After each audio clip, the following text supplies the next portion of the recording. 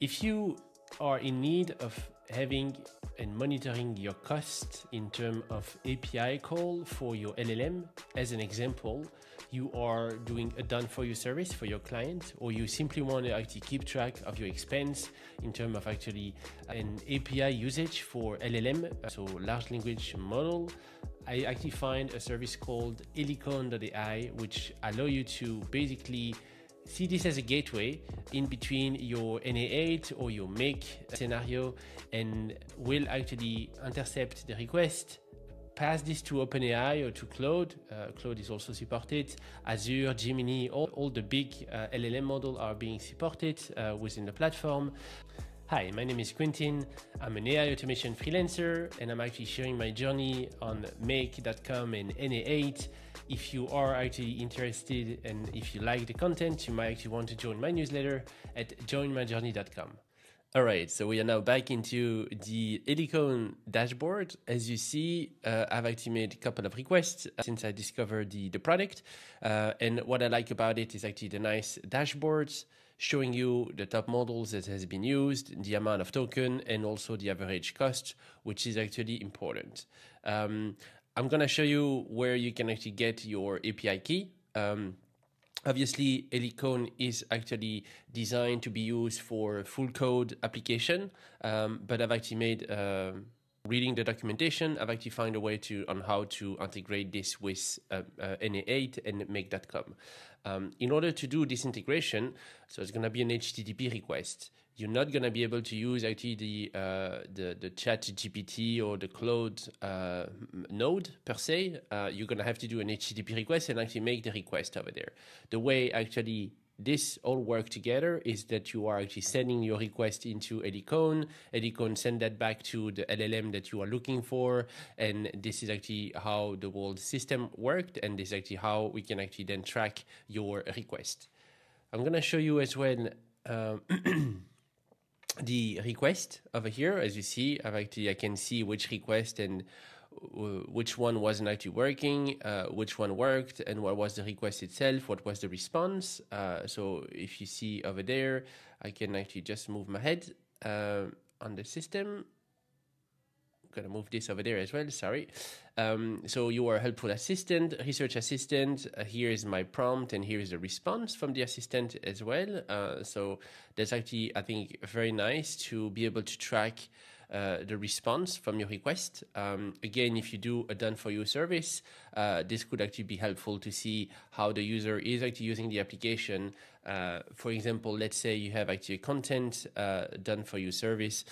You can see how your user actually are generating the post, and you might potentially actually tell them, hey, your prompt is too basic. You might have to go and go a little deeper.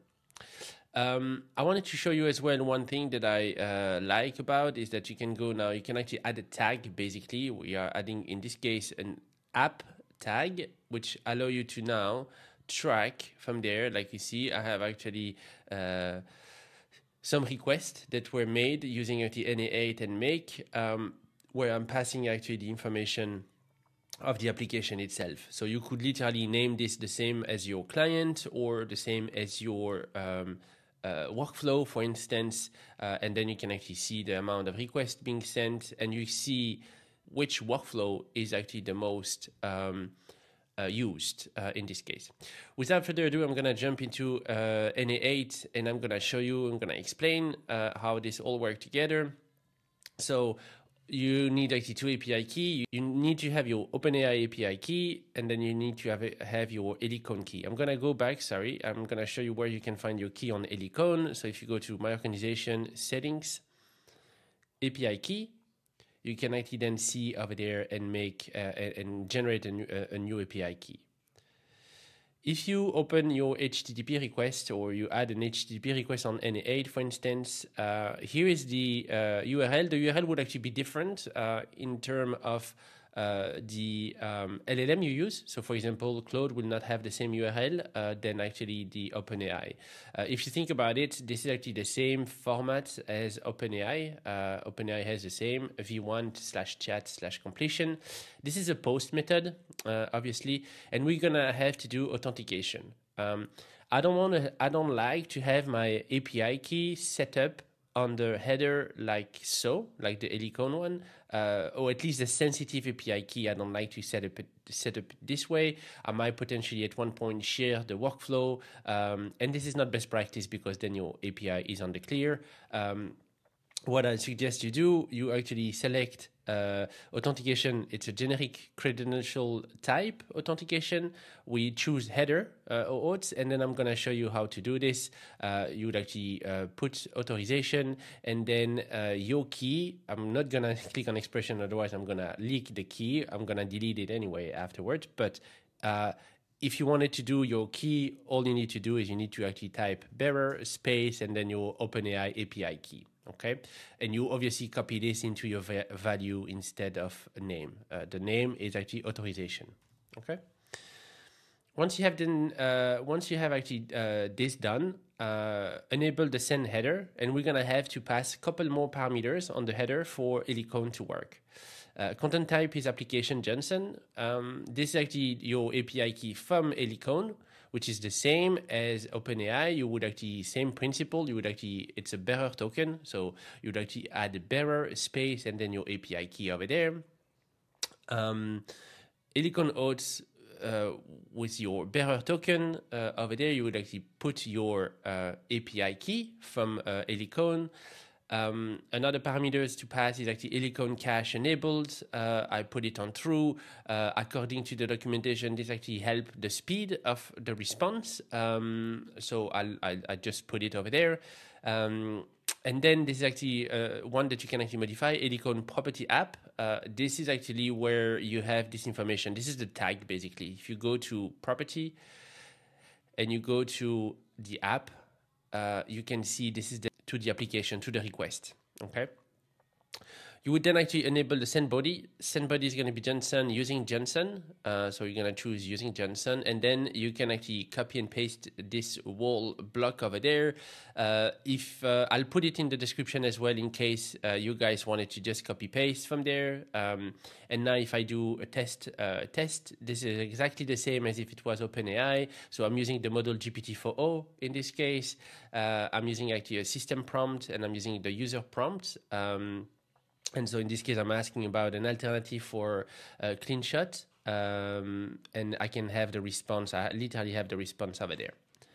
That's actually how you can integrate Helicone and monitor your cost of workflow, the cost of the LLM operation with your workflow with n8n.